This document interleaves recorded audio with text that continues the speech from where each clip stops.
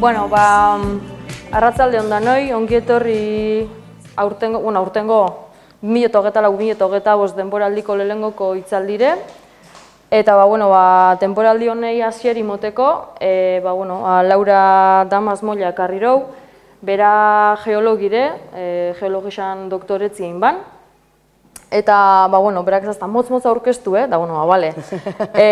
2011an zanela bentzen dut, 2011an aurkeztu ban Ereñoko harrixan inguruko tesi bat, eta 2015 urtetik geroztik Euskal Herriko Unibertsitatean ikertzaile morun dabil biharrik. Eta, beste baik, beraz latezatxuet. Ya está. Eskerrik asko. Bueno, eskerrik asko, etortzeagatik. Perdón, pero yo soy de Baracaldo y en mi época no había posibilidad de estudiar en euskera, entonces estoy ahora en ello. Y, hombre, entenderos si me hacéis alguna pregunta o lo que sea, sí que más o menos os puedo entender, pero no me atrevo a soltarme. Entonces, tanto como para dar una charla de 1 hora, pues me cuesta. Así que pues lo voy a hacer en castellano, ¿vale? Si me permitís. Y bueno, pues os voy a hablar del Rojo Ereño, ¿no? De la roca ornamental que conocemos como Rojo Ereño, que todos, no sé si la conocéis o os suena por lo menos, ¿no? De haberla visto. Ahora mismo está declarada Roca Internacional Patrimonial y os voy a explicar un poquito por qué y qué es lo que nosotros vemos en esta piedra, en esta roca, ¿no? Porque a veces parece que nos tienen que decir los de fuera lo que tenemos en casa, ¿no? Valorarnos los de fuera lo que tenemos en casa para valorarlo nosotros. Entonces, bueno, pues a ver si os pongo un poquito las gafas de geólogo hoy. Espera, a ver. Esto, aquí. No voy a meterme derecha al rojo, porque si no os voy a marear y vais a acabar con los ojos chiviritas. Y sí que quiero hacer una retrospectiva, ¿no?, al uso de la piedra a lo largo de la historia de la humanidad, ¿no? Desde el principio de los tiempos, desde que la humanidad es humanidad, ¿no?, la piedra ha sido muy importante y ha sido parte fundamental, ¿no?, del desarrollo de nuestras civilizaciones. Aquí tenéis pues algunos ejemplos, ¿no?, a lo largo del mundo y de la Tierra. Nuestro desarrollo, el desarrollo de la sociedad en cierta manera, ¿no?, sí que está grabado en piedra. Pero está grabado en piedra no solamente desde antes, desde la prehistoria, también en la actualidad, ¿no? Seguimos grabando las cosas en piedra. Algunos no lo vais a entender, pero por aquí veo sonrisillas. Esto es un videojuego al que juegan mis hijos y demás, ¿no? Y aquí también labran piedras. O sea que virtualmente también la piedra está muy condicionada. Por otra parte, ¿no?, yo siempre que empiezo a dar una conferencia de este estilo o una charla de este estilo y os hablo de la roca y del uso de la roca en patrimonio y demás, que las rocas locales son las que nos aportan la identidad a los pueblos y las ciudades, ¿no? Muchas veces reconocemos dónde estamos por el tipo de roca que se utiliza. Ya no hablo de las construcciones más modernas, sino de los cascos históricos y de las zonas antiguas. Sabemos dónde nos encontramos por ese uso, ¿no? Entonces marcan la identidad de ese paisaje urbano y define sobre todo el color de los pueblos. Si podéis ver aquí la diferencia, ¿no?, la arenisca de Salamanca, ¿no?, esos tonos amarillentos en Madrid o en Extremadura o en Galicia, que he estado yo hace poco, los granitos, ¿no?, es diferente. Aquí tenéis toda la parte del norte de Navarra, ya sabemos dónde estamos, que estamos en la zona del Baztán y es precisamente por esa arenisca rojiza que marca las paredes. Y bueno, ya que decir, si nos vamos a Canarias, ¿no?, con todas las rocas volcánicas y las construcciones negras. No es lo mismo ver unos tejados de pizarra o unas rocas de granito, ¿no? Esto es una casa en Galicia que saqué este verano, que ver la arenisca amarilla que marca muchas de nuestras construcciones en la zona del casco viejo, por ejemplo, de Donosti. Allí tenéis todos los edificios y en Bizkaia también tenemos un montón de construcciones hechas con este tipo de areniscas amarillentas, que irnos, por ejemplo, ¿por qué no va? Aquí, se quería esconder, que irnos a una iglesia cualquiera, ¿no? Esta es de un pueblo donde suelo veranear yo, de la parte norte de Burgos, que tiene pues igual 50 tipos de rocas diferentes que han utilizado para su construcción en la mampostería, ¿no? Todo este tipo de materiales son los que definen ese paisaje donde nos encontramos. Es que la geología de una región, la geología de un entorno, se puede reconocer a través de las rocas que se utilizan en esas construcciones. ¿Conocéis este castillo? Frías, ¿no? El castillo de Frías. ¿Y qué hay en Frías? ¿Qué es lo que vamos a ver, aparte de ir a ver el castillo de Frías? ¿Qué es lo que vamos a ver de forma natural? ¿Qué hay en la naturaleza en Frías? Hay manantiales, ¿no? Están las tobas, ¿no? Las toberas, todos esos manantiales. Ahí se producen un tipo de roca muy especial, muy porosa, ¿no? ¿Y de qué está hecho el castillo? No sé si alguna vez cuando habéis ido al castillo, aparte de mirar el paisaje, que sí, que yo también he ido y lo he mirado, pero aparte de mirar el paisaje, yo pego la nariz a la piedra y veo la piedra con la que está hecha y resulta que es la misma que aflora en el entorno. Entonces eso, la geología de una zona se reconoce también a través de sus rocas de construcción locales, ¿vale? Y luego hay unas rocas que son especiales, ¿no? También pueden ser locales o no, pero son especiales, ¿vale? Se han utilizado también y el hombre, la humanidad, ¿no? Ha buscado ese tipo de rocas desde tiempos remotos, ¿no? Ya es los bifaces o las herramientas se hacían con un tipo de roca especial o determinada. Entonces eran los primeros geólogos, ¿no? A buscar un tipo de roca determinada, ¿no? También se utilizaban como ornamentos, ¿no? Una serie de materiales concretos o para dar lujo, distinción o para marcar, ¿no? Ciertos ambientes. Aquí ya tenéis, ¿vale? ¿Vale? Esas rocas ornamentales que marcan, pues lo que os he dicho antes, el lujo, ¿no? El Taj Mahal, todos sabemos con qué material está hecho, ¿no? ¿Con qué roca está hecho el Taj Mahal? Con mármol, ¿veis? Una roca con poderío, ¿no? Con señorío, ¿vale? Y aquí tenéis, por ejemplo, el hall del Empire State de Nueva York, ¿vale? Donde también tenemos Negro Markina, por si no lo sabíais, ¿vale? Ahí hay Negro Markina. Ese del suelo no es, porque no tengo la foto, esa era como más lujosa para aquí, pero hay Negro Markina en el hall del Empire State de Nueva York, ¿vale? Son rocas, este tipo de rocas ornamentales son rocas que la sociedad demanda para diferentes usos, ¿no? Pues como puede ser el arte funerario, no ponemos cualquier roca en nuestros cementerios, ¿no? Y aquí, pues por ejemplo el escudo han querido jugar, ¿no? Con los dos tipos de rocas, ¿vale? Para dar notoriedad a ese escudo, ¿vale? Y además también porque era más fácil de labrar la arenisca que la caliza, todo se ha dicho, ¿vale? Todo se ha dicho. Rocas como esta, ¿no? Rocas como esta. ¿Esto es una roca? ¿O esto es una roca? Esto es una roca, ¿no? Yo a los de primaria, cuando voy a hablar de rocas y minerales, siempre les digo que el fideo no es sopa, ¿vale? El fideo es una parte de la sopa, los minerales una parte de las rocas, ¿vale? Entonces, esto no es una roca, eso sí es una roca, ¿vale? Y ahora, rocas contra minerales, ¿qué es una roca? Es una roca, porque os voy a hablar de una roca muy concreta, pero ¿qué es? ¿Qué es una roca? ¿Vale? Un conjunto de minerales. Según la RAE, ¿no? Las definiciones que vienen en la RAE son todas esas: piedra o vena de ella muy dura y sólida, ¿sí? Peñasco que se levanta sobre la tierra y el mar, ¿eso es una roca? Sí, puede ser, ¿no? ¿Vale? Cosa muy dura, firme, inconstante, bueno, constante, una roca tampoco es que sea, depende de los millones de años que la dejes, ¿vale? Y en geología, material sólido, natural, formado por minerales, por varios minerales o por uno solo, que se repite y que constituye una parte importante de la corteza. Eso ya me suena más a lo que yo entiendo por una roca, ¿vale? Tenemos tres tipos de rocas, o tres tipos de procesos geológicos que forman rocas nosotros. Una es por solidificación de un magma, de una lava, que con lo del volcán de La Palma y todo esto ya todos habéis aprendido, ¿no? Cómo se forma una lava o una roca a través de una lava, puede ser en el interior o en fuera. Por sedimentación, o sea que se van depositando una capa y otra capa y otra capa, como en el Colacao, cuando se van quedando las diferentes capas, ¿vale? Eso sería sedimentación, que a veces también le crece, ¿no? Al Colacao organismos así para arriba, como lo dejes muchos días fuera, ¿vale? Eso serían rocas sedimentarias. Y por metamorfismo, que es cuando una roca previa se transforma en otra roca, ¿vale? Yo siempre digo lo de la masa y el bizcocho. El bizcocho sería nuestra roca sedimentaria, lo único que no la hemos compactado todavía, y si la meto en el horno y le meto temperatura o presión, ¿vale? Si le meto temperatura saco un bizcocho.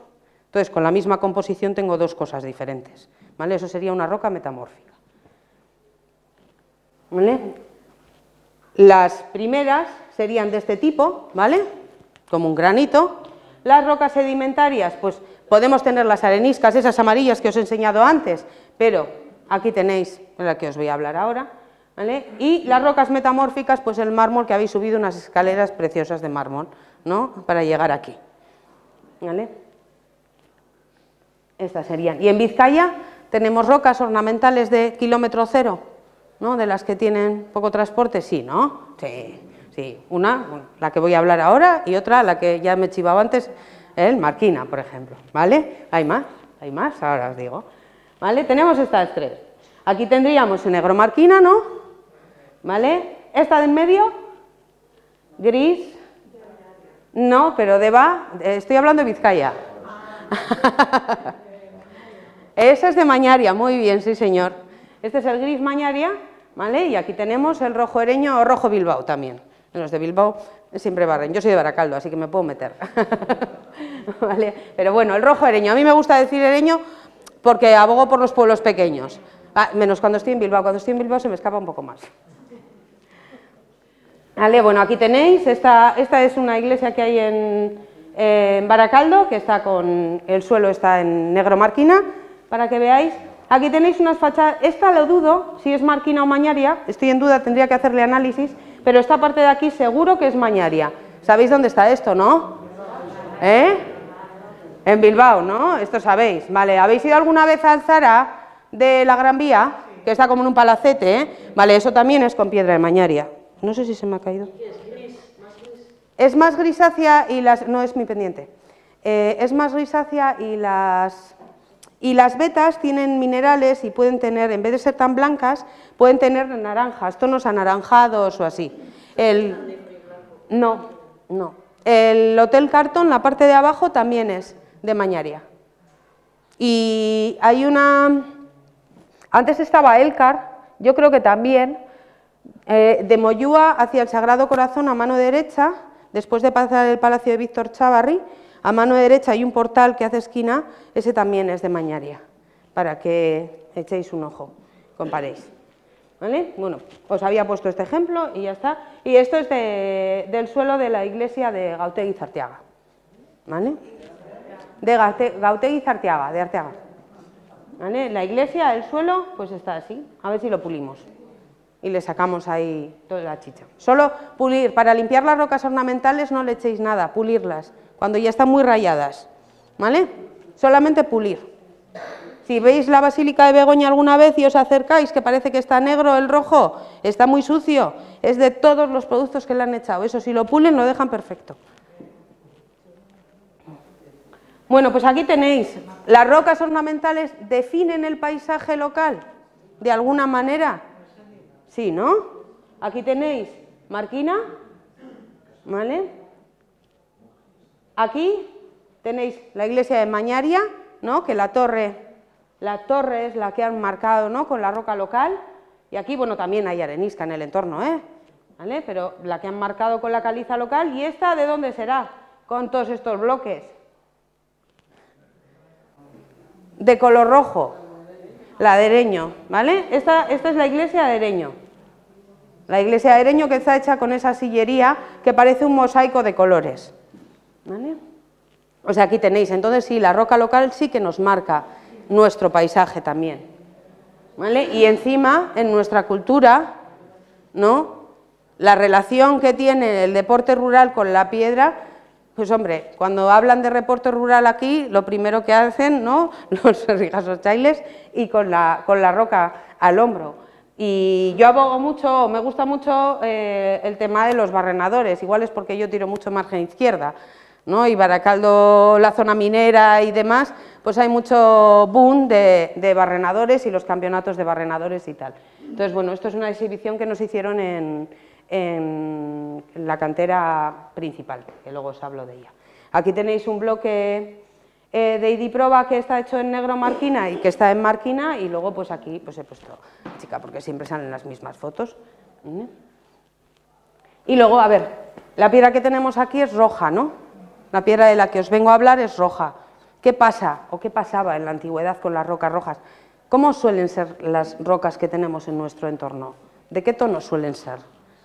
Grises, ¿no? O sea, cuando pensáis en una roca, ¿qué color os viene a la cabeza? Gris, ¿no?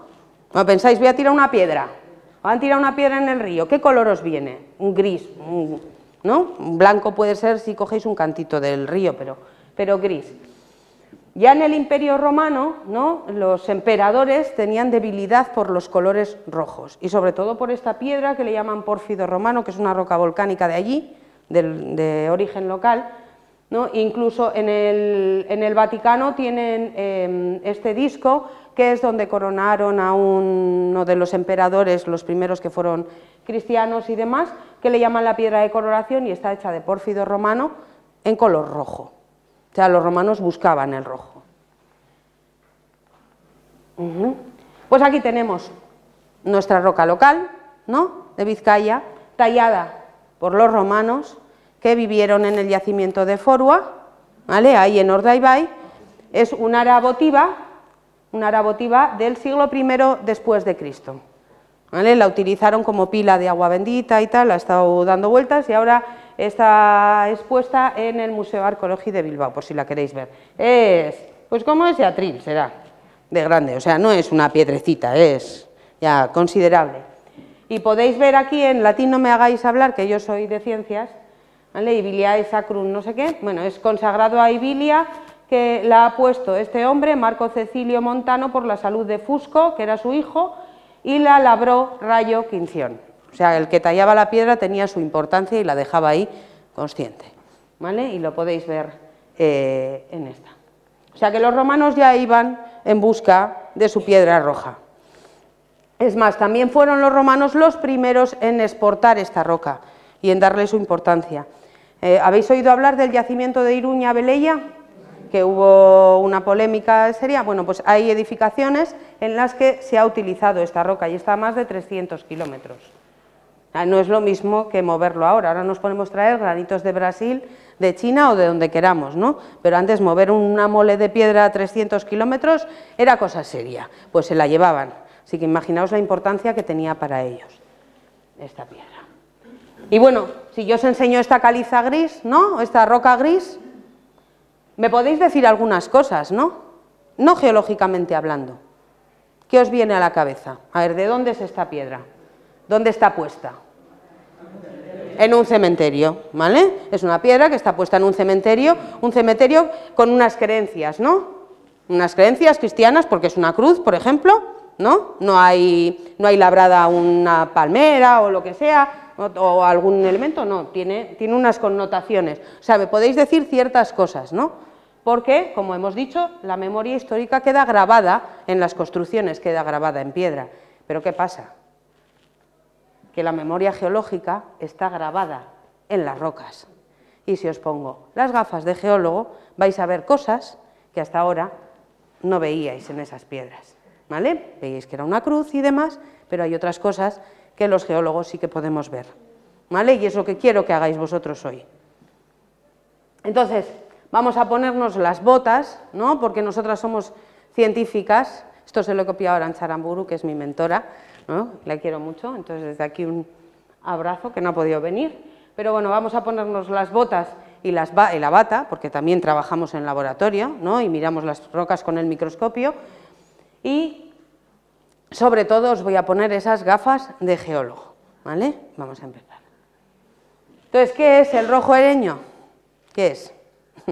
¿Vale? Es una roca sedimentaria, ¿vale? Es una roca sedimentaria de tipo calizo, ¿vale? De las del Colacao. Las del Colacao que luego les crecen cosas, ¿vale? ¿Qué preguntas os vienen a la cabeza al ver esta imagen? Venga, hacerme preguntas. ¿Qué es lo que más os llama la atención? Esos ojos. Los ojos de Bilbao le llama mi director de tesis, que también ya he nombrado a Arantxa, ahora nombro a Pachi. Pachi le llama los ojos de Bilbao. Vale, aquí no hay muchos ojos, hay alguno, ¿vale? Hay otras formas, pero los ojos, vale, eso es una de las cosas, ¿no?, que nos llaman la atención. ¿Alguien puede decirme qué es? ¿Qué serían esos ojos? Vamos poco a poco. Hemos dicho que son unidades carbonatadas, son calizas, son rocas calizas. ¿Habéis visto alguna vez esto? Estos colorines tan raros. ¿Vale? Os lo he querido poner, aunque no se entienda ni jota, para que veáis que hay otros tipos de mapas, ¿no? Vemos mapas de ciudades, con el Google, fotos aéreas y demás, ahora estamos todo el día viendo mapas, pero un mapa como este no habéis visto, ¿no? ¿Vale? Estos son mapas geológicos, esto es un mapa geológico. Entonces nos dice los tipos de roca que hay, con la edad que tienen, según los colores que hay, ¿vale? Y luego las estructuras geológicas. Pero bueno, sobre todo los colores representan tipos de rocas diferentes. Entonces, las rocas calizas aquí tienen este tono, el que tiene abajo, que pone unidades calcáreas del Cretácico inferior, que suena así como muy rimbombante, pero este tono que tiene debajo, esos tonitos de aquí, esos tonitos, y por aquí, ¿dónde está Bilbao? Ahora que aquí, ¿veis por aquí? Esto sería la zona minera, ¿veis por aquí que hay unos cuantos? ¿Vale? Esos tonitos son donde afloran las calizas, ¿vale? Las calizas. Estas calizas que normalmente, ¿de qué colores hemos dicho que eran? Grises, ¿vale? Calizas grises. Vale, si nos vamos a esta zona, esto es Urdaibai, ¿vale? Ogoño sale aquí, ¿veis Ogoño aquí? ¿Vale? Esto es la ría de Bilbao, ¿vale? Nos vamos a esta zona de aquí, que es donde está Ereño, ¿vale? Y tenemos aquí una franja, ¿veis? De este tono, así como turquesilla, ¿vale? Y vamos a hacer un zoom a ese, así es más fácil, ¿no? Menos colorines. ¿Vale? Si habéis estado por la zona, ¿veis la carretera? Estas dos carreteras son las que bajan hacia Gautegiz Arteaga, hacia el castillo, ¿vale? Por aquí tiraríamos hacia Lekeitio, para acá, ¿vale? Y hacia aquí iríamos hacia Ereño, ¿vale? Entonces, nuestras calizas serían todo esto verde. Todo esto verde serían calizas, ¿vale? Aquí abajo habría una unidad que es de areniscas, como las areniscas amarillas que he puesto antes en la foto, parecidas, ¿vale? Y aquí arriba hay otros tipos de rocas diferentes. Salen, afloran otros tipos de roca. Pero en esta franja de aquí salen calizas. ¿Qué pasa con estas calizas? ¿Por qué aquí son verdes y aquí son azules y rojas? Porque hay una franja en la parte de abajo que empieza en Gautegiz Arteaga y llega hasta Ereño, ¿no? Que la caliza tiene una matriz, tiene una parte que es de color rojo, ¿vale? Pero solamente está en esta zona de aquí. Todo el resto del paquete es de color gris. Porque si os vais por esta carretera hacia... Sí, no es por esta carretera. A ver, que me he perdido yo. No, el cruce por esta carretera de aquí, bajáis hacia el Garbigune que hay, yendo hacia Ibarranguelo hay un Garbigune, ahí hay una... El Garbigune está en una antigua cantera. Si os metéis en el Garbigune, en la cantera, o miráis desde fuera, la roca ya es gris. Dices, pero aquí no estaba el Rojo Ereño. No, eso ya es gris. Y si os vais a una cantera que hay aquí, justo al lado de... No, aquí, al lado de Ereño, que está ahora mismo en activo, en explotación, esa caliza que están explotando, ¿de qué color es? Gris, ¿vale? O sea que la roca roja está exclusivamente en esta banda de aquí, ¿vale? Para que veáis que es algo muy local y muy concentrado. Solo por eso os he puesto esto, ¿eh? No para explicaros la geología del entorno, ¿vale? ¿Y qué pasa con esta roca? Que todos le llamamos mármol de Ereño, ¿no? O rojo Ereño o rojo Bilbao.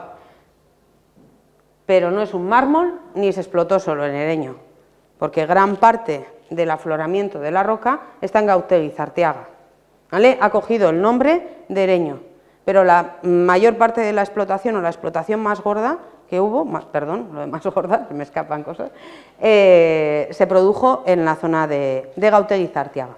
Y luego os lo explico, ¿vale? Pero quedaos con que ni es mármol ni se explotó solo en Ereño, aunque se llame rojo Ereño, ¿vale? Es una roca caliza. ¿Y por qué es una roca caliza? Pues para eso tenemos que hacer un viaje en el tiempo de varios millones de años atrás para saber ese origen geológico que está guardado y encerradito dentro de la piedra. Hace unos 115 millones de años, aquí, ¿veis Iberia? ¿Veis la forma de la península? ¿Veis aquí la nariz de Portugal? ¿Vale? Aquí estaría el estrecho, ¿no? Que tendría que juntarse con esta punta. Joder, estoy para robar panderetas. Esta, que tendría que juntarse con esta puntita de aquí, ¿no? ¿Vale? Nosotros andaríamos por aquí, ¿vale? Y en la zona de Ereño, Gautegiz Arteaga y demás estaban más suerte que yo, Pues en Baracaldo estábamos buceando, pero a 2000 metros de profundidad ahí, estábamos que no veíamos ni la luz ni nada. Vamos, ahí éramos ahí en el socavón, en el fondo de cuenca marino profundo, ¿vale? Pero en esa zona pues tenían un poquito más de suerte, ¿no? Porque estaban en plataformas marinas, tropicales, subtropicales, ¿vale? Así con poca profundidad, ¿no? Someras. Y encima tenían una temperatura de agua de unos 20, 25 grados, ¿no? De media, ¿vale? Como muy amigable. Y allí pues podían hacer pues snorkel y demás, ¿no? Plataformas marinas. Y todas esas calizas que os he contado que había en esos pegotitos de colores turquesa del mapa geológico, ¿no? A lo largo de todo lo que era Bizkaia, ¿vale? Pues el ambiente que reinaba era más o menos este. Lo que pasa es que en el Cretácico, en estas zonas, no había solo corales, había otro tipo de organismos, ¿vale? Entonces, ¿queréis hacer snorkel conmigo en ese mar Cretácico y ver qué era lo que teníamos? No, vamos a hacer snorkel. Más o menos el ambiente podía ser como esa recreación, como ese dibujo, ¿vale? Y esas cosas raras que veis aquí, ¡uy!, que me he escapado. Estas cosas raras que veis aquí, pues ahora vais a entender lo que son, ¿vale? ¿Qué organismos fósiles se conservan en estas rocas? ¿Qué es lo que se conserva, lo que podemos ver? ¿Vale? ¿Esto qué pensáis que es? Esto es visto con el microscopio, las rocas se estudian en el microscopio. No os he traído, se me ha olvidado, mira, podía haber traído. Se hacen en láminas muy finas de menos de medio milímetro de grosor de roca y entonces permite pasar la luz del microscopio y podemos ver las rocas al microscopio. Entonces cuando las metemos al microscopio vemos cosas como estas. Y esto en sección no es más que la espina de un erizo, ¿vale? ¿Veis el agujero que tiene en medio? Vale, pues es el agujero por donde el organismo va creciendo, ¿vale? Eso es una espina de un erizo. Cuando cortas la espina, así, clacs, lo que miras es eso, ¿vale? Corales. Cuando cortas una ramita de coral, vemos esto, ¿vale? Ahí tenéis corales. Y esto son unos chivatos, y también hay hoy en día. Son microfósiles, porque los macro son muy visuales, pero los micro, ¿veis la escala? Estos son 0,25 milímetros, o sea, una cuarta parte de 1 milímetro. Imaginaos lo que es esto, nada. Hoy en día también hay organismos y nos hablan del clima, nos hablan de la evolución, nos dicen las edades de las rocas. Estos son unos chivatos, todo el día vamos a buscarles, los microfósiles, ¿vale? Y hoy en día serían una cosa más o menos así. O sea, tienen sus conchitas y luego un montón de tentáculos y cosas. Pero, ¿cuáles me faltan? A ver, en una plataforma así, vosotros que tenéis aquí el mar tan cerca, ¿qué es lo que hay en el mar y que no he hablado? Peces, vale, bueno. Conchas, ¿no? ¿Vale? Conchas, en el mar hay conchas, ¿no? ¿Vale? Y más en una plataforma somera, hay conchas. Conchas que viven pegadas al sustrato, ¿no? Hay algunas que viven pegadas. Hay otras que viven enterradas en la arena, ¿no? ¿Vale? Y hay otras que viven a su rollo, sueltas, por ahí, ¿no? Más, ¿vale? Hay diferentes tipos de conchas, con diferentes formas, colores, ¿no? ¿Vale? Bueno, pues eso es lo que había en el Cretácico, conchas, ¿vale? Y estos ojos de Bilbao, estos, epa, que me voy para atrás, ya os he adelantado, estos ojos de Bilbao no son más que conchas. Son moluscos bivalvos, tenían 2 valvas, 2 conchas, ¿vale? Y estos vivían pegados al sustrato, vivían sésiles, inmóviles, como los mejillones o las ostras, ¿vale? Estos vivían quietos, ¿vale? Bueno, aquí os he traído, yo soy muy tocona, entonces a mí me gusta mucho tocar, ¿vale? Las tengo contadas, no me quitéis ninguna, ¿eh? ¿Vale? Aquí podéis ver de cerca, ¿vale? Ir pasando si queréis, y tenéis una losa pulida para que la tengáis de cerca. Esta es más pequeñita, es que ya no podía con más, pero bueno, aquí tenéis los ojos, ¿vale? Luego os he traído esta no es de Ereño, pero es que en Ereño cualquiera saca, aquí tengo otra. Bueno, ahora os la paso, esta habría que verla así y aquí podéis ver un poquito el lateral del fósil, pero es más fácil verlo en esta, por eso os la he traído, ¿vale? Pero esto así es como saldría sin toquetear, esto es una piedra de allí, ¿vale? Bueno, estos moluscos bivalvos se llaman rudistas, creo que ese nombre es fácil, ¿no?, de aprenderse, ¿vale? Cuando vayáis por ahí digáis, estos son rudistas, no es difícil, ¿no? Acordaos, si vais a una playa tropical de estas a hacer snorkel, ¿no? Podemos ser nudistas. Acordaos del nudista, ¿vale? Y le ponéis la R. Y ya está, aprendido. Luego los nombres raros que voy a decir después, ya nada. ¿Vale? Los nombres raros de luego, ya eso ya... nada. Eso es para fardar, no es para otra cosa. Vale. En las calizas de Ereño hay 3 familias de rudistas diferentes, ¿vale? Pero para que los veáis en los edificios. Unos son estos, que son los más abundantes, que se llaman policonítidos. Mola mucho el nombre. ¿Vale? Los poli, vamos a dejarlo en los poli. ¿Cómo eran? ¿A que me voy para atrás? No, estos son los otros. Vale, tenían como una especie de copa de champán, ahora me entiendes lo del cucurucho, ¿vale? Tenían como si fuera una copa de champán, ¿vale? Y luego una tapa que se enganchaba con unos dientes, ¿veis los dientes aquí? Que sería la valva superior. Entonces, para que me creáis y no os pensáis que estoy mintiendo, si yo corto, está rota la parte de abajo, le falta la punta, ¿no? Si yo corto esta copa de champán así, ¿qué es lo que tengo?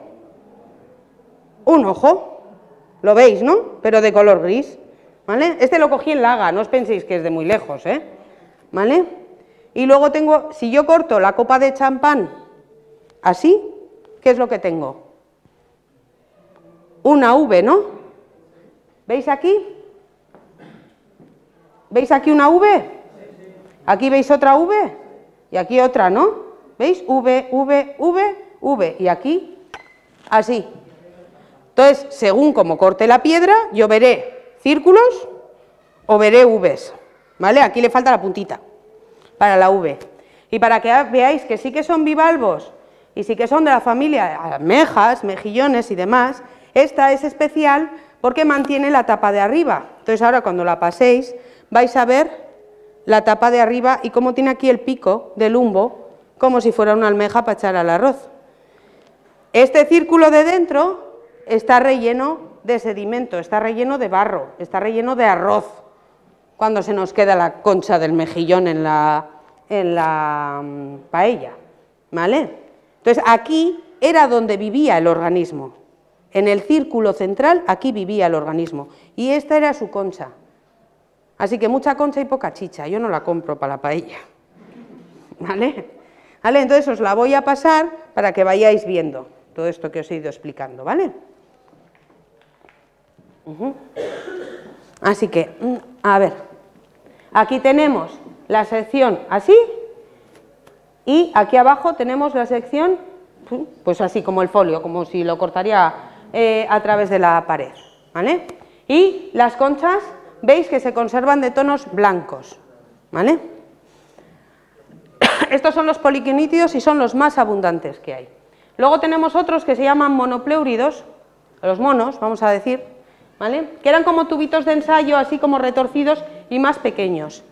Si los vemos en sección longitudinal, a lo largo, ¿vale? Vemos esta especie de dedos, así, deditos, y si los vemos en sección transversal, a mí lo que más me llama la atención son estos pinchitos, ¿veis?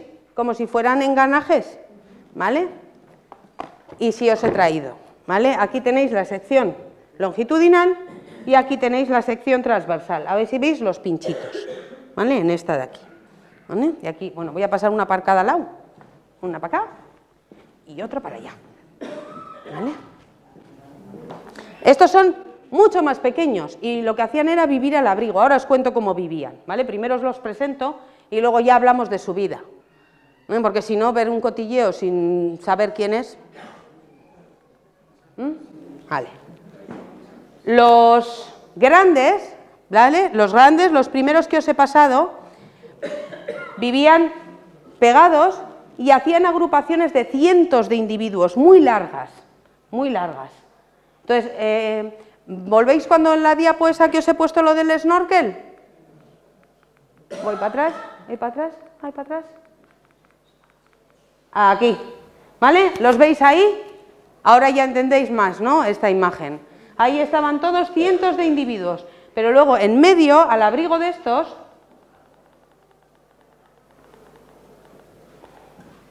vivían estos formando bouquet, formando ramilletes, pequeños ramilletes, que los que tenéis la sección longitudinal, la sección a lo largo, vais a ver que es como un ramillete. Entonces estos lo que hacían era protegerse. Entonces entre las masas grandes podemos ver estos pequeños. ¿Vale? Y luego los últimos son estos, los requiénidos, que son de colores negros. Cuando veáis conchas negras en las paredes donde hay mármol, se me escapa lo de mármol, donde hay caliza de Ereño, ¿vale? Podéis ver estos negros, que estos eran un poco raros, eran así como con recuernos, ¿vale? Eran así como retorcidos. Aquí os he traído uno entero porque de allí es imposible sacarlo, ¿vale? Y vais a ver, la concha es muy fina, es solamente esta capa negra que tiene por fuera, todo lo demás es relleno, y viene por aquí y hace así como una forma rara. Pero la parte de abajo tiene estos repliegues, porque estos no vivían pegadetes, estos se dejaban llevar, vivían en zonas más fangosas, donde había menos oleaje, y se dejaban llevar. Entonces, para evitar que las corrientes se los llevasen, tenían estos repliegues, para que no esto, y os lo he traído pues para que veáis que es más difícil. Y en la cruz del cementerio había unas marcas negras, ¿no? ¿No había unas marcas negras en la lupa? Rudistas requiénidos, ¿vale? Cuando veáis esas marcas negras en las calizas con formas triangulares o formas así un poco arriñonadas o tal, son rudistas requiénidos. Claro, que tienen formas diferentes por esa forma de cuerno que tienen, ¿vale? Y luego hay otros que no solo había rudistas, había otro tipo de moluscos, que estos se llaman chondrodonta, que es el nombre que más le gusta a mi hermano, y bueno, son así alargados, y hay un montón. De estos hay, esta es la forma que tienen, y ¿sabéis dónde podéis ver un montón? En la fuente que hay justo delante de la Catedral de Bilbao, la de Santiago, San Mamés no, la de verdad, la de Santiago. La del casco viejo hay una fuente delante, pues si os fijáis en la fuente vais a encontrar un montón de chondrodontas de estos. Y si andáis por Markina o por ahí y veis unas marcas así como, que no son las fracturas, son unas marcas extrañas en el suelo, que hacen así como un jaspeadito, en la zona de la pescadería, la antigua pescadería y por ahí hay un montón de marcas de esas en el suelo, son estos, son chondrodontas.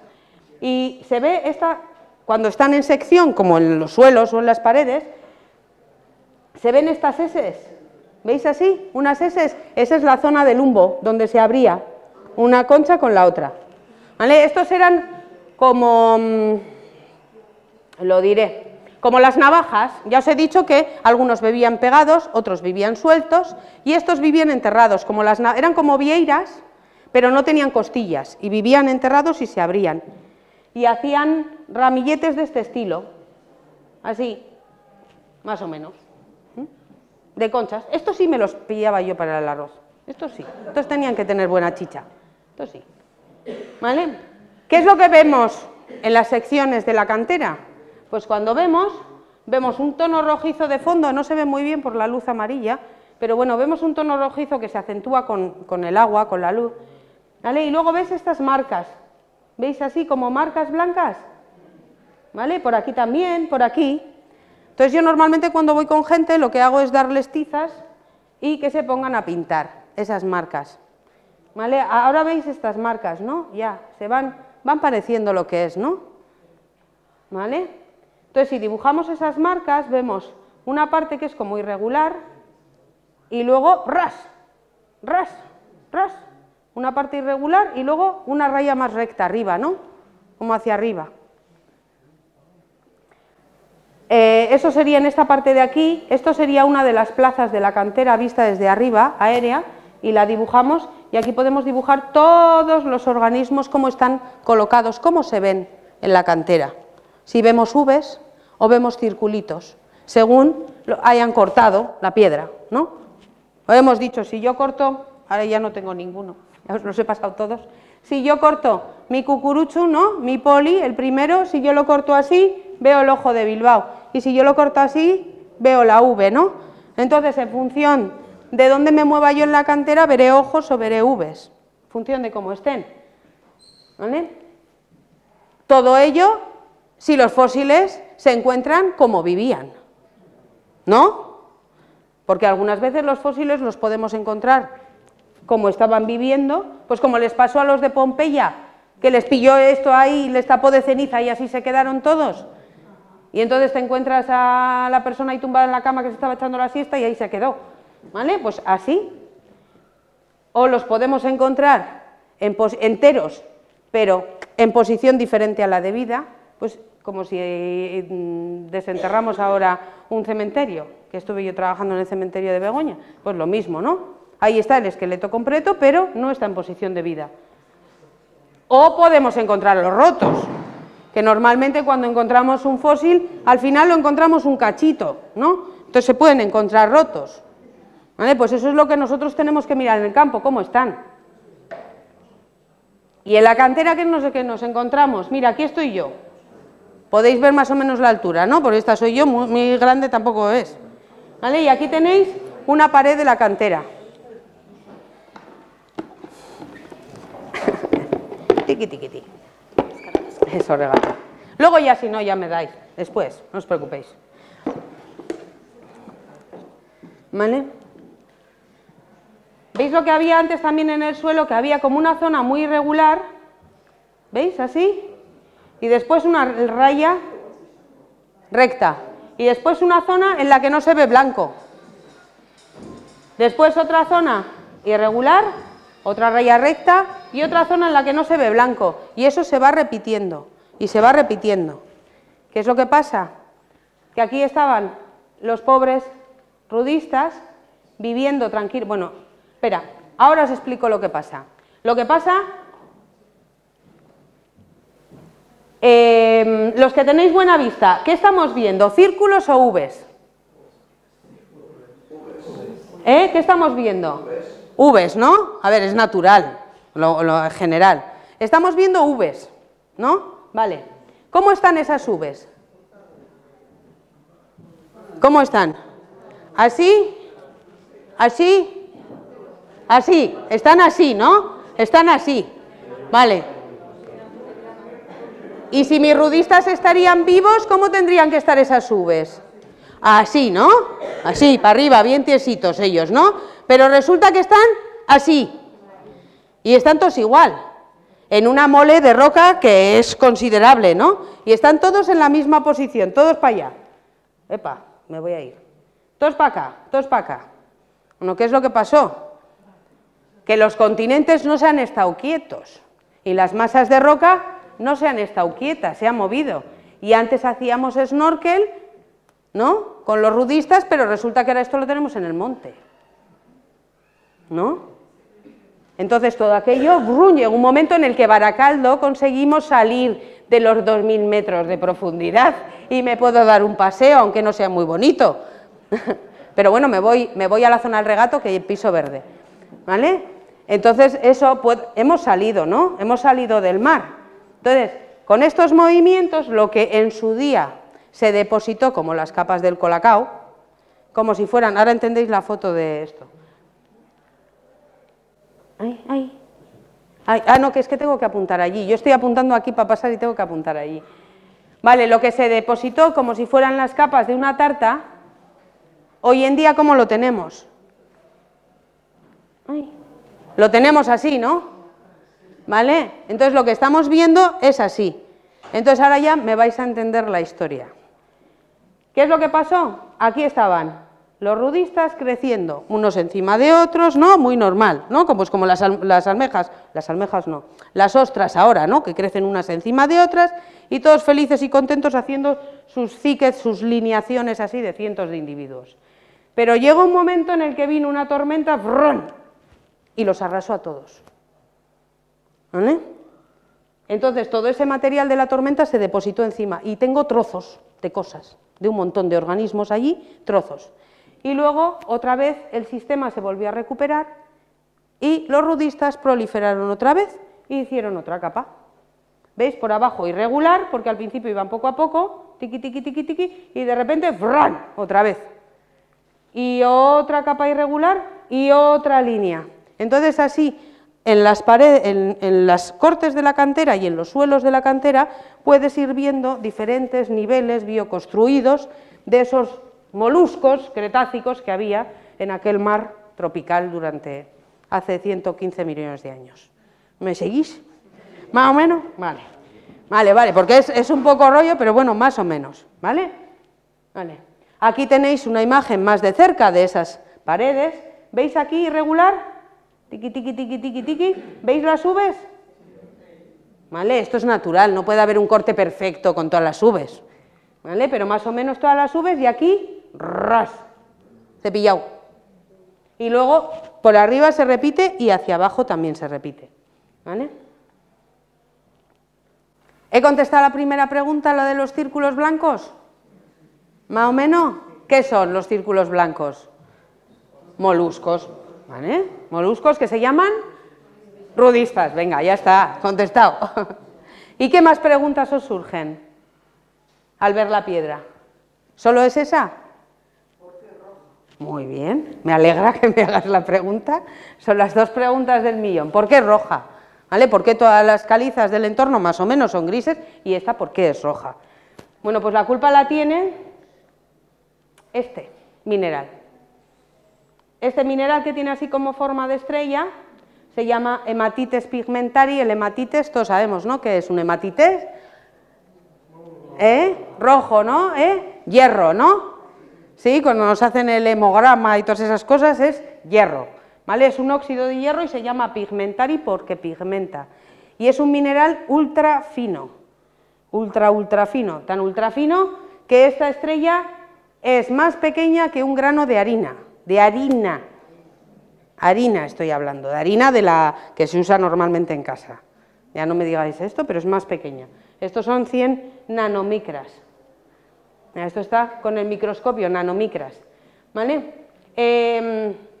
Hay muy poco hierro y muchas veces con las técnicas que usamos nosotros para detectar minerales es difícil y no se puede detectar, solamente en las zonas donde está muy concentrado ese hierro, en lo demás no, pero imaginaos cuánto vino tengo que echar a una copa de agua para que se tiña y se ponga roja.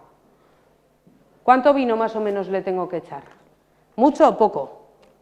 Poco, ¿no? Enseguida coge colorcito. ¿Cuánto colorante le tengo que echar a una masa para que una masa de bizcocho se me ponga roja? Poco. Bueno, pues aquí ocurre 3/4 de lo mismo. Entonces, claro, para demostrar que esto era hematites necesitábamos otras técnicas, porque era eso, indetectable. Y utilizamos las propiedades magnéticas que tiene este mineral, porque este mineral es magnético y se orienta. Entonces, bueno, pues una cosa es la temperatura de Curie, cuando pierde la imantación el mineral con la temperatura de Curie. Bueno, pues el mineral que salía en las de matriz, en las que tenían rojo, era el hematites porque eran 600 y pico grados, y en las grises era la magnetita, que es otro mineral magnético, entonces por eso eran grises. Y en todas salía lo mismo, bueno, pues hematites. Y luego además aquí es cuando estuvimos perforando, porque sacamos unos testigos y esos testigos se tienen que orientar para conocer cómo están orientados esos minerales dentro de la Tierra respecto al polo magnético de la Tierra. Entonces, con eso sabemos cuándo entró ese mineral de hierro a la roca. Pero ya teníamos una pista, que es que toda la roca es roja. No, que no hay rojo. Los fósiles, ¿no? Los fósiles ya estaban cerrados, ya estaban sellados, ya había empezado su proceso de fosilización cuando ese hierro entró. Pero ese hierro entró antes de que la piedra se pusiera vertical totalmente, por la orientación que tienen esos minerales de hierro. Y eso lo hicimos con ayuda del paleomagnetismo, para que veáis que todo está embroñonado. Así que podemos decir eso precisamente por esos experimentos magnéticos que hicimos. ¿Vale? En Burgos lo hicimos. Este es un profesor de la Universidad de Burgos. Juanjo ahora tiene el pelo blanco. Es muy majo. Vale. Bueno, ahora vemos esta. Este es un bloque de donde se guardaba el volante en la cantera de Gautegiz Arteaga. Esta piedra es un bloque que hay allí, ¿no? Una piedra de mampostería. Venga, ahora ¿con qué ojos veis esto? Si yo os digo antes ¿qué veis aquí? ¿Qué me decís? Que veis una piedra así de Rojo Ereño que os suena, pero ahora ¿qué más cosas me podéis decir? que hay rudistas, ¿vale? ¿Cómo están cortados esos rudistas? En sección transversal, ¿no? Transversal al crecimiento, ¿no? A la contra del crecimiento de las conchas, ¿no? Que los organismos vivían dentro, ¿vale? Que no se han teñido de rojo, porque el rojo entró después, cuando ya estaban sus conchas cerraditas y ya no podía entrar el rojo, ¿no? Ya veis muchas cosas. Y si os pongo esta otra de un portal de Iturribide, ¿qué veis? ¿Cómo están? Están las Vs. ¿Y qué les pasa a estas Vs? ¿Cómo están las Vs aquí puestas en esta losa del portal? ¿Están así? Están así, ¿no? ¿Qué les ha pasado a estos pobres? Que me les han puesto haciendo el pino en el portal, hombre. Yo voy por Bilbao, me río de una cosa de estas y no me entiende nadie. Ahora ya me entendéis vosotros, ¿no? Vale, al lado de la heladería que hay, bajando de Abando hacia la Herrega, que hay una heladería en Bilbao muy conocida. Vale, ahí al lado está la sociedad bilbaína. Ahí tenéis rudistas haciendo el pino, ¿vale? Para que podáis reíros cuando paséis. ¿Vale? Bueno, y aquí arriba tenéis las facies facies, llamamos nosotros, los pegotes esos de tormenta, ¿vale? ¿Veis que hay cachitos? En algunos portales no salen los ojos, salen cachitos. Bueno, pues ya sabéis que esos cachitos son por las tormentas, ¿vale? Ay, a ver, ay, para allá tengo que darle. Bueno, Cantera Gorria, ¿vale? Se llaman canteras de Andrabide o de Acharraga. Son Patrimonio Histórico de Bizkaia, podéis buscarlo en la web de Bizkaia, están declaradas hace muchos años, y además son lugar de interés geológico, los LIG. Si miráis lugares de interés geológico de Euskadi, lo tenéis en la página del gobierno vasco. ¿Vale? La Cantera Gorria, que ya la hemos bautizado así, Cantera Gorria pertenece al ayuntamiento de Gautegiz Arteaga. Y hace poco han hecho una labor de limpieza, desbrozamiento y demás. La plaza de la cantera donde estaban pintando con las tizas, que os he puesto la foto, es esta. Mirad cómo estaba antes y mirad cómo está ahora. O sea, ahora está limpia, como estaban pintando con las tizas, pero mirad cómo estaba antes. Entonces, bueno, a ver si se puede recuperar y hacer alguna cosa y utilizar este espacio, ¿no? Porque merece la pena y yo siempre agradezco al ayuntamiento, ¿no?, ese esfuerzo que ha hecho. Aquí tenéis uno de los cortes, el cañón, que esto es lo que veis desde la carretera cuando vais hacia Lekeitio, ¿vale? La otra plaza estaría hacia atrás, de aquí hacia atrás, ¿vale? Ahora mismo hay que pedir permiso para acceder a ella, ¿vale? Porque, pues, por seguridad y demás. Y aquí tenéis uno de los antiguos trabajadores, no de Cantera Gorria, sino de otra, porque en la zona de Ereño, hacia Ereño, lo que proliferaban eran pequeñas canteras que al principio eran de carácter familiar. Entonces se combinaban con otras labores y demás, o exclusivamente se trabajaba en la piedra. Esta es la cantera, este es Pedro Aldecosea y su sobrino nos llevó a ver la cantera familiar y demás y nos estuvo explicando. Entonces siempre le pongo por dar las gracias a nivel moral, no por mí, no por otra. Pero bueno, ya veis las medidas de seguridad que tenían, ¿no? Esas alpargatas debían ser y la chapela debía ser la leche, ¿no?, para trabajar con la piedra. Pero bueno, ahí están los antiguos trabajadores de la piedra de Bizkaia, la piedra ornamental de Bizkaia. Y luego, pues los pueblos de origen, pues Gautegiz Arteaga, aquí tenéis la puerta neoclásica, ¿no?, con estas dos pilastras y la puerta de atrás. Hay una roca que es, lo diré, infiltrada, pero luego ya os lo cuento. Lo del infiltrado está justo aquí detrás y aquí detrás, pero ya os lo contaré. Esto está dentro, en la Basílica de Begoña también hay una, era para limpiar los objetos que se utilizaban durante la liturgia y demás, y era una pila como de agua que se utilizaba y suele estar en las sacristías. Pero me gusta más la de Gautegiz Arteaga. En Begoña hay una, en la Basílica de Begoña hay una muy parecida. Aquí tenéis los sillares de la iglesia de Ereño, que os he enseñado, y como veis, pues hay rojo, pero también hay gris, porque claro, tenían gris alrededor, entonces, pues hombre, labraban la que podían, ¿vale? Y esta fuente, que es muy graciosa, si queréis ver que se moje a alguien, decirle que beba en la fuente de Ereño, porque es muy gracioso, sin más, ¿no? A mí me gusta mucho, y si vais a Ereño, pues es el pueblo rojo, por excelencia. Vale, os invito a todos a ir a los dos pueblos porque merece la pena y a fijaros, ¿no?, en las construcciones. Y luego, bueno, pues ¿dónde hay caliza? Pues aquí tenéis en Guernica, ¿no? Aquí tenéis detrás del árbol de Guernica, pues todos los asientos y toda la base hecha, el Museo de Euskal Herria, Don Tello, ¿no? La estatua de Don Tello, Bilbao, qué deciros, la Sociedad Filarmónica, aquí tenéis el Gobierno Civil, sí, antes era el Palacio de Víctor Chavarríes, las fuentes de El Arenal, ¿vale? Esto es una calle del Casco Viejo, cualquiera. Esta en Begoña. Esta es la pila bautismal de Begoña. Aquí tenéis, ¿este cuál es? Que os he puesto una esquinita ahí, el Arriaga, muy bien. Y esta fuente, venga, para los fiesteros. ¿Dónde está esta fuente? No, la del Perros de Arenisca. La del Perros de Arenisca, que Maitite nació allí. Esta en Iturribide. En Iturribide está, por eso he dicho los fiesteros, ¿no? Nadie ha salido por Iturribide, ¿vale? Y esto es nada, pues un portal de Bilbao, ¿vale? Pero me gustaba y lo he puesto. Y la peana de don Diego López de Haro, la peana de don Diego López de Haro que está en Abando, ahí está, y está hecha de esta roca, ahí la tenéis, ¿vale? Fundador de Bilbao, y que antes lo hemos visto haciendo snorkel con el a ver, vale, nos vamos a San Juan de Gaztelugatxe, ahí tenéis la pila Ispaster, Lekeitio, en Guecho, en las galerías Punta Begoña, el señor Horacio Echevarrieta, que tenía minas y era un magnate de estos, de las minas y demás, fundador de Telefónica y un montón de empresas, en su casa puso Ereño.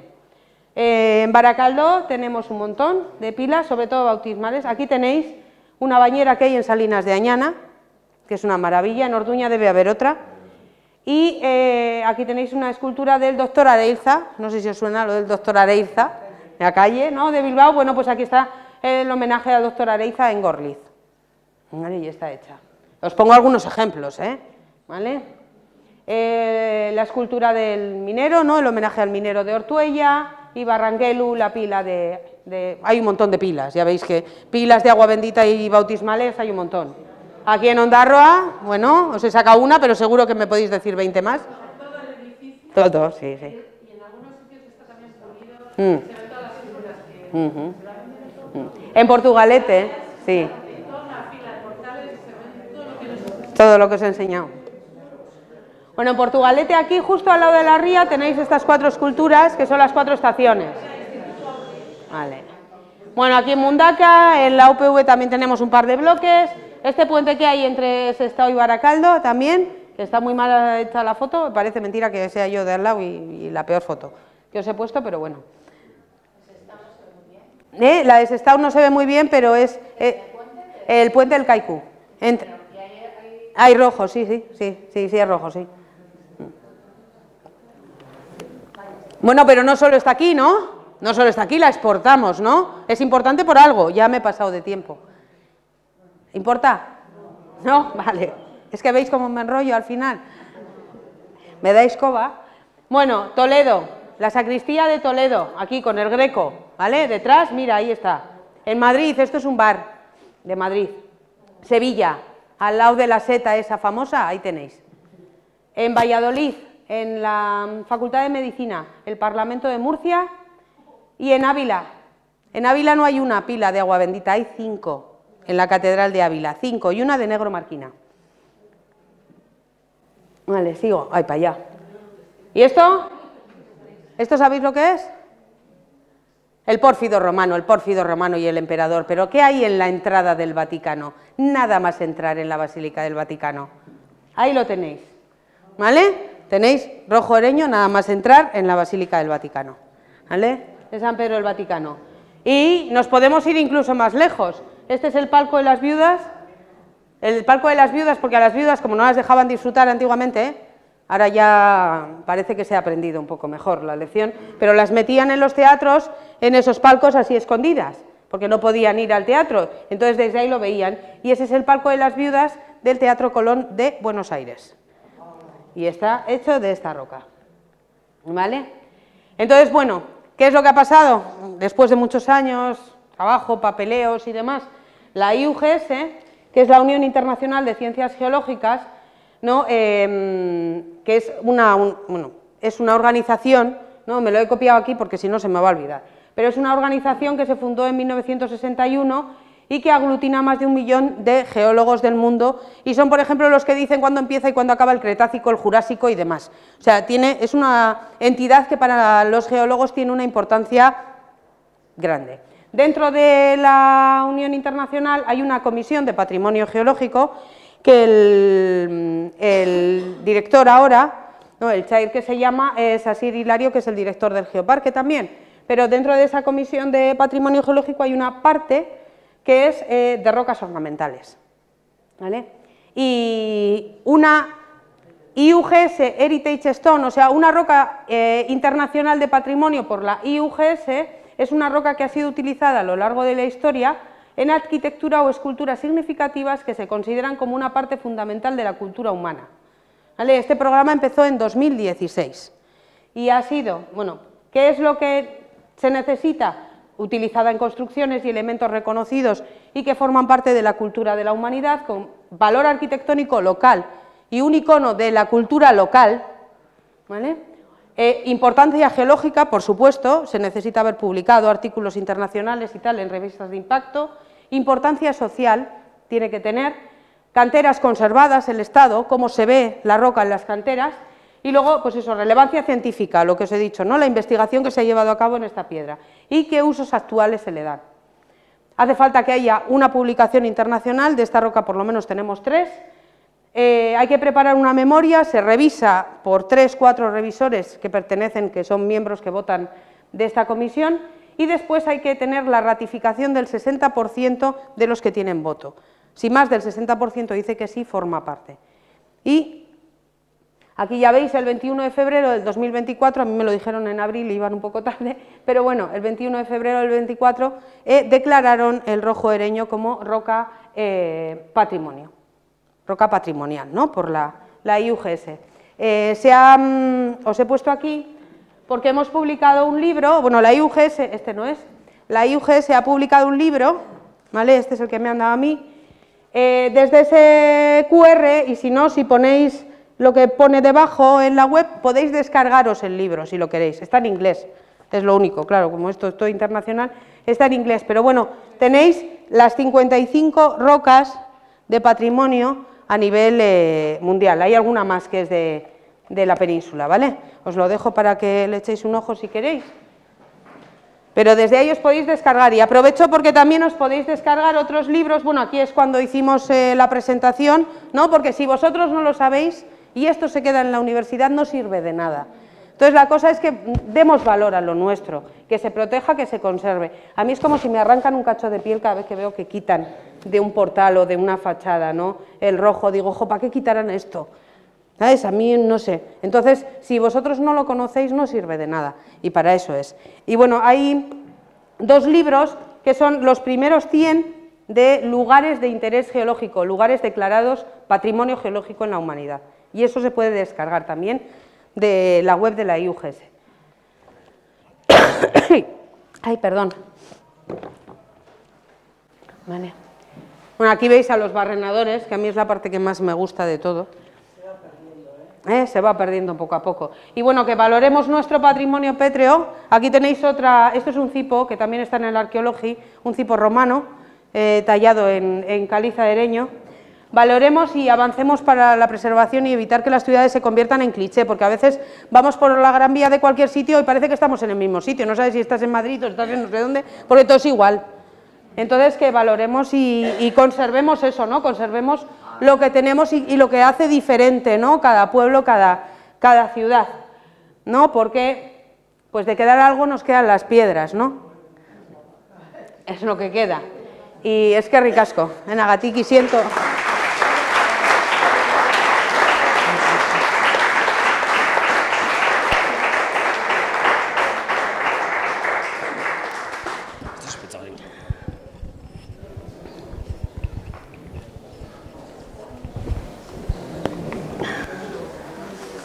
Bueno, eskerrik asko, eta betiko amorun, bat ematek galderan bat pauke. Honez esan ez dakazuena, ze hitzaldi guzti berrotan pasazue. Markatu. Bat ematek galderan bat pauke, Joseba taukean mikru, deskualtza.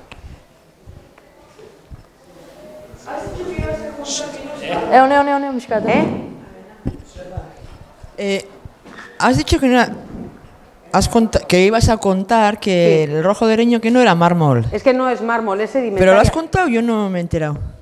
No es mármol porque se conservan los fósiles. Los mármoles, al meter... Tú imagínate que esta roca, con sus conchas y todo, la meto en el horno. Lo que hace todo es deshacerse y descomponerse, y al final se va creando una masa homogénea. Cuando tú metes algo a calentar y le das calor y presión, que es lo que pasa con las rocas metamórficas, que un mármol es una roca metamórfica, es que se pierden todos los rasgos de esa roca previa. Entonces se transforman en otra roca que es diferente. Un mármol procede de una caliza, pero en esta caliza yo todavía os he hablado de fósiles, os he hablado de cómo vivían, ya os puedo contar hasta que en algunas se ven los rasgos de cómo los agujeritos estos que dejan los organismos cuando se comen las conchas que vemos en la playa, eso se puede ver en las rocas, eso en un mármol desaparece. Desaparece porque se va transformando en una roca formada todo por cristales, por minerales. Y al final lo que vemos es un conjunto de minerales, un mosaico. Esto es una caliza, lo que pasa es que al pulirla coge brillo. Entonces, a nivel comercial, todo es o granito o mármol. Cuando cogen brillo, o granito o mármol, pero eso es a nivel comercial, no a nivel geológico. Esto se comercializaría como un mármol, igual que el de Markina, se comercializa como un mármol, pero geológicamente hablando es una caliza, porque todavía puedo ver corales, todavía puedo ver chondrodontas, puedo ver un montón de organismos y de estructuras en la roca. Y eso en un mármol no se da. Se puede intuir, depende del grado, ¿no?, de transformación que tenga. Pero no, por eso no es un mármol. ¿Y hay mármol geológico? Sí. Lo que se le llama mármol geológico, ¿hay mármol por aquí? Pues siempre he dicho que no, pero hace poco me tuve que poner eso, así que te coses la boca y dices, Laura, en la zona de Urkiola hay una zona que está marmorizada, una parte cerca de Polpol. Cerca de la zona del Polpol hay una parte que hay unas fallas y demás, y hay una zona de las calizas que está marmorizada. Y se ven los chondrodontas y los negros, los rudistas negros, tienen todas las conchas deformadas, así de la presión. Y eso sí está marmorizado. Y si tú le das un golpe, sale como si fuera azúcar, que es cuando le das un golpe al mármol. Eso, lo que hay entre medio de los fósiles. Y a veces se intuyen, y en otras zonas están mejor conservados. Depende de si nos acercamos al foco que ha provocado ese metamorfismo de la roca que ha dado lugar al mármol. ¿Vale? Pero ese es lo único que hay de mármol aquí. ¿Beste galderaik? Tengo otra. Sí, sí. Si el rojo del Ereño venía del hierro, ¿el negro de Markina de qué puede ser? Pues me alegra que me hagas esa pregunta porque estamos en ello. Estamos en ello, pero todo viene a que el negro es de materia orgánica. Materia orgánica tipo asfalto, tipo bitumen, así, que todavía está conservada tanto en la microestructura dentro como en cristales más gorditos. Y estamos ahora mismo trabajando en ello. Porque nos lleva. Es que yo quiero hacer otra. Es materia orgánica, pero ya no te puedo decir más porque no lo sé, porque estoy trabajando en ello. Pero ya vamos. A ver, no te puedo decir al 100% como te puedo decir lo de los hematites, porque estoy estudiándolo ahora, pero estamos en ello. Así que de aquí a un año o dos, igual vengo y pues sí, mira, era materia orgánica y es esto, por esto, pero todavía no. ¿Y los hematites de dónde vienen? Los hematites de dónde vienen, durante el Cretácico, en la cuenca, en todo lo que es la cuenca vasco-cantábrica que llamamos, ¿no?, todo lo que es nuestra zona, hubo eventos y pulsos, que había vulcanismo y demás, pero el vulcanismo no un cono, no un volcán como el de La Palma, había vulcanismo submarino, por ejemplo, en la zona de Meñacoz o en Armincha, por ahí podemos, incluso aquí más cerca, ¿no?, en la playa de Laga, tenéis rocas de tipo volcánico, ¿no?, que salen a superficie ahora. Pero cuando salen esas rocas también vienen otros fluidos, ¿no?, que son hidrotermales, que son calientes. Entonces, esos fluidos calientes eran los que traían y ya estaban ricos en hierro. Por eso viene el hierro. En Saturrarán también hay algo de eso, ¿no? En Saturrarán también hay algo. Sí, sí. ¿Y el hierro, por ejemplo, en la parte de la margen qué no forma este tipo? El hierro que hay aquí no es explotable, no tiene nada que ver con el hierro que hay allí, la cantidad, ¿eh? Digo la caliza roja, o sea... La caliza, pero porque allí mineralizó todo. Allí tenemos siderita, allí transformó la roca. No es lo mismo, no tiene nada que ver, aquí impregnó, así, como un tinte, como un bañito. Es como si tú tienes un anillo de oro o le das un baño a algo. Esto no es lo mismo porque se mete dentro, ¿no?, de la microestructura, pero esto no es explotable. La concentración de hierro que hay aquí no tiene nada que ver. Y allí transformó la roca, el mineral de hierro, y se produjeron minerales de hierro, óxidos de hierro, pero ya grandes. No tiene nada que ver el proceso de allí con el de aquí. Esto fue muy light en comparación con lo que hubo allí. Pero bueno, nos dio una roca muy bonita. ¿Y eso de que habláis también es metamorfismo? Es antes que el metamorfismo. Es que el metamorfismo, desde que un sedimento es sedimento, o sea, las conchas con su barrito que pueden tener en medio y demás, hasta que eso llega a ser una roca, pasan muchas etapas, pues compresión, que se aplastan, que se rompen, que van cayendo otros sedimentos encima, los cristales crecen, entra agua, sale agua. Todos esos procesos que ocurren durante 100 millones de años, eso nosotros lo llamamos diagénesis, ¿vale? El metamorfismo ya tienes que pasar un umbral de presión o temperatura para que cambie esa roca. Es como cuando te pasas con el bizcocho y le metes un montón de grados. ¿Puede ser eso? No llega tampoco, no, son rocas metamórficas.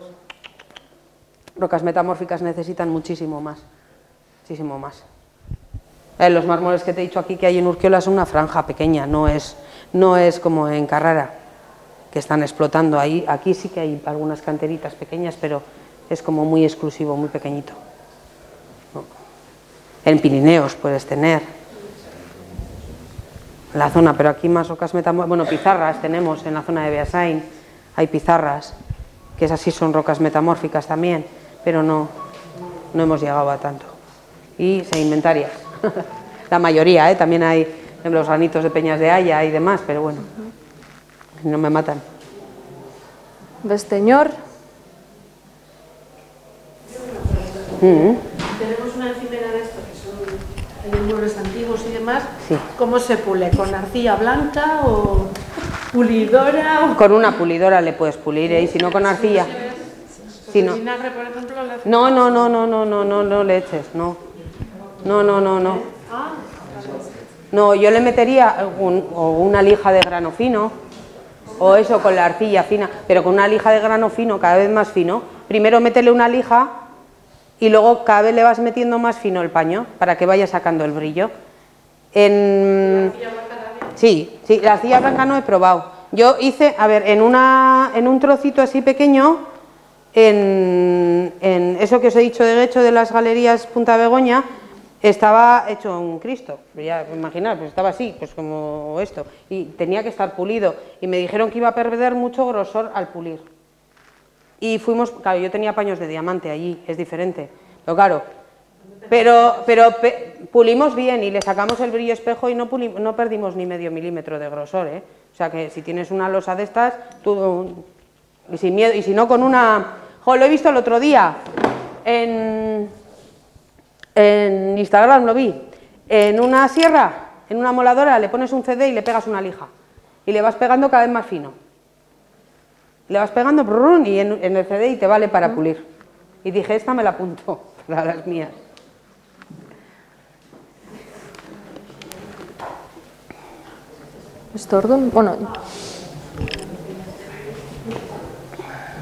Bueno, yo tengo una última pregunta. A mí lo que me ha chocado es, tú llegas al Vaticano, ves una roca con esa... sí, con esos fósiles. Sí, con esos fósiles, y ya sabes que es de Ereño. O sea, mi pregunta sería, mi suposición sería, seguro que hay una cantera con una roca igual aquí cerca. O sea, no, esa no, se conoce. Y por geoquímica también se puede saber, porque tenemos hecho geoquímica a los fósiles y tienen una señal de elementos químicos que también lo puedes comprobar. Los mármoles, por ejemplo, sí se utiliza más la geoquímica, pero aquí los fósiles son tan llamativos, son tan característicos que no se conservan en otro sitio igual. Hay una roca, que a él ya le he dicho antes, y os he dicho que había un impostor en Gautegiz Arteaga. La heladería que os he dicho antes que estaban los rudistas boca abajo en Bilbao, vale, justo enfrente, en el edificio de enfrente, y aquí lo he visto también, pero si vais a Bilbao, hay el edificio del metro que hace esquina, vale, esa tiene una roca roja, pero esa roca roja tiene fósiles de rudistas, pero son otras familias que no os he contado aquí, porque son un poquito más modernos, y esa roca procede de Baztán, de la zona de Baztán, de Urdax, justo de Urdax, ya no se explota tampoco.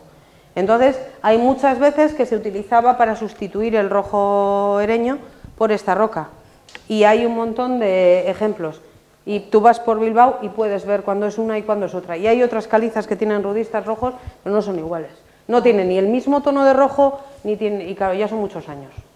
Y hay gente que me ha enseñado fotos, han querido poner la imagen esa del snorkel que os he puesto, el dibujo que estaba hecho, la acuarela, esa la han querido poner ¿en dónde fue? En Barcelona, que hay en una facultad, piedra roja, y les dije, mándame las fotos. Y cuando me mandaron les dije, es que no es. Digo, yo te dejaba la imagen de Mil Amores, pero es que no es, esa es de Baztán. Sí que se reconoce, sí. Vale. Es que en Cantera... Has ganado. ¿Puedes poner el QR de antes? Sí. Mira, para acá. Ay, perdón. Ahí. Bueno, yo la última pregunta, si me permites. Sí. Al ser una piedra considerada ya patrimonio, ahí, o sea, ¿está sometida a algún tipo de límite de explotación? O sea, ya no se explota. Eso es, ya las canteras ya... Ya no se explota desde los finales de los 80, mediados finales de los 80 ya no se explota. Y ahora mismo, pues eso, a ver que pero sí. por un tema... Porque se acabó económico, que ya no sale a cuenta explotarlo, o no porque sea patrimonio. No. Yo a lo que voy es si de alguna forma esas piedras se protegen. Ahora mismo el ayuntamiento está protegiendo por lo menos la cantera. Ajá. El ayuntamiento sí se ha hecho cargo de la cantera, el ayuntamiento de Gautegiz Arteaga. Entonces estamos a ver si podemos, pues eso, llegar al mayor número, ¿no? Y pues instituciones y demás, pues por lo menos hacer entender lo que para nosotros es esta roca y que se proteja también en los edificios. Valorar ya lo que tenemos, eso es. Vas al ayuntamiento de Bilbao y explicas y dices, pero ya he puesto en el está la fuente de Iturribide y demás, pues eso. Pues parece que si empiezas, ¿no?, desde el centro. Hemos tenido un proyecto ahora que hemos llamado Euskarri, con las calizas ornamentales de Bizkaia, y cogiendo sobre todo estas tres variedades, y hemos hecho un inventario, un primer inventario eran 200 y pico puntos más el estudio de las rocas, geoquímica y demás, con el Negro Markina, con el Gris Mañaria, esta estaba más trillada, más avanzado el estudio, pero las demás partían un poco más de cero, ¿no? Entonces, sí, hicimos 200 y pico puntos, sobre todo en Bilbao, en el casco viejo entero, algunos puntos del ensanche y luego picoteo por Bizkaia, ¿no? Así un picoteo, que intentaremos completarlo y está en la página web, en el portal geominero del EVE. Entonces, si os metéis ahí hay un mapa y podéis viajar y pincháis y os salen los edificios con algunas fotos y demás. Y bueno, pues eso intentaremos poner más. Y ya vendré a Ondarroa a hacer el inventario de aquí para ponerlo allí también. ¿Esto deberías saberlo en el ayuntamiento? Deberías saberlo en el ayuntamiento. El ayuntamiento de Bilbao les dijimos, porque el de Ondarroa sí, yo por ejemplo, a ver, hicimos los pueblos, en ese proyecto hicimos exclusivamente los pueblos de origen de las piedras. Y luego, pues picoteo de algunas, pues eso, pusimos la pila de agua bendita de San Juan de Gaztelugatxe, algún punto de Guernica, pues por lo que representaba, pero nos centramos en los pueblos de origen, en Mañaria, Markina, Ereño, Gautegiz Arteaga y demás. Y luego, pues algunas que conocíamos, ¿no? Y dijimos, vamos, pues ponemos estas, pero es que ya no nos daba más el proyecto, ya no llegábamos. Entonces estamos a la espera a ver si seguimos, pero vamos, que el ayuntamiento si seguimos ya lo comunicaremos y diremos. Nosotros sospechamos, creo que esto no... Sí. A mí mandarme, ¿eh? Ahí tenéis, laura.damas@ehu.eus. A mí mandarme, fotos, sí, yo no tengo...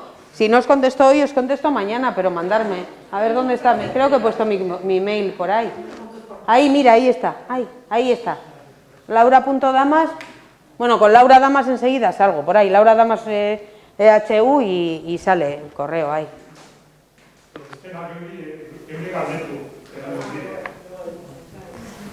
Bueno, beste galdera igezpara, azkanengo gotxalo zaparrada bat emango zau Laurai.